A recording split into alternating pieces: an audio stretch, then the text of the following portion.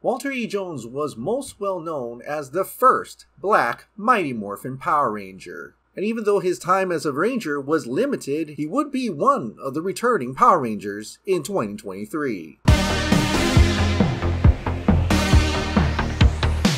It's morphin' time! Alright, let's go kick some pearl! Walter E. Jones would play Zack Taylor. He and his 4 close friends would be picked as the 5 original Power Rangers by the wise sage Zordon to defend Earth from the evil sorceress Rita Repulsa. Zack Taylor would be chosen as the Black Power Ranger, gaining the Mastodon Power Coin and the Mastodon Dinozord, which they would all form together as the powerful Megazord. Back off, Fang Face! The good guys are here! Get off our planet!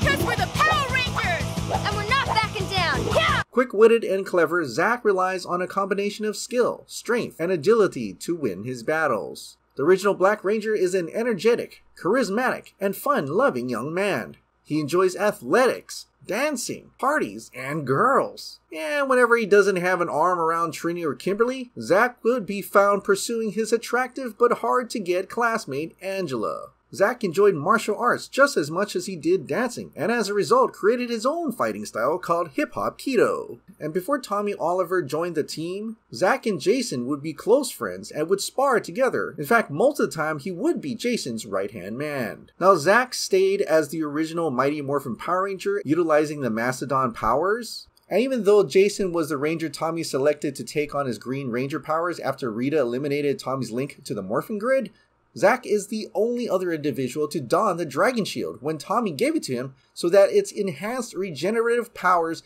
could heal Zack from the Oysterizer and monster's acidic attack. Donning the Dragon Shield, Zack was able to defeat the monster, freeing his friends and his date Angela from a spell.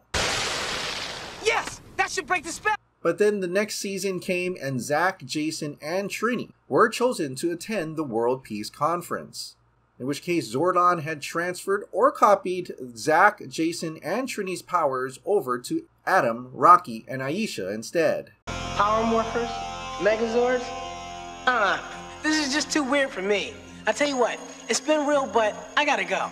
From then on, the character of Zack wouldn't appear until the final episode of Power Rangers Super Megaforce Legendary Battle, as Zack appeared as his morphed self to help the Super Megaforce team. Zack would make another morphed appearance as the Black Mighty Morphin Power Ranger for the second season episode of Power Rangers Beast Morphers Grid Connection.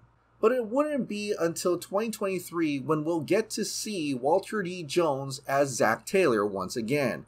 Yo, what's up, Ranger Nation? It's your boy Walter Emmanuel Jones, also known as Zack, the OG Black Ranger. For Hasbro PulseCon 2022, Walter Emmanuel Jones announced he would reprise the role of Zack to mark the 30th anniversary of the Power Rangers franchise.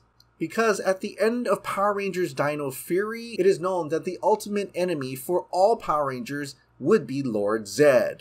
And Zack would return with other Rangers including Billy, Adam, Aisha, Rocky, Kat, and the introduction of Trini's daughter, Min, as they would help the new Cosmic Fury team defeat Lord Zedd once and for all. And even though Walter E. Jones' time as a Power Ranger was really short, it is very exciting to see his return in 2023, but he will always be known as the original Black Power Ranger.